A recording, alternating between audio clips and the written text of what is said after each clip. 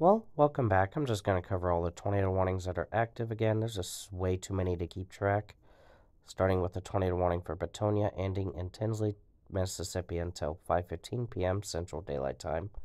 Quarter-size hail is also possible. A little over 2,300 people and 3 schools affected by this. Another tornado warning for Bank Springs, Clarks, and Grayson, Louisiana until 6.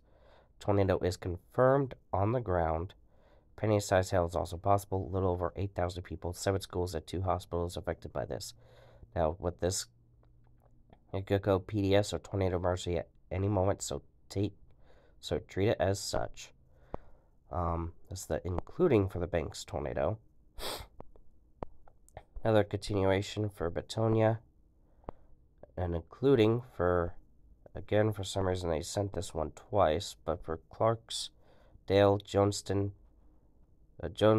and Ferris Point, Mississippi, along with parts of Alabama until 6. Dawson already handled that one. This expires in 2 minutes. The tornado warning for Joyce, Louisiana.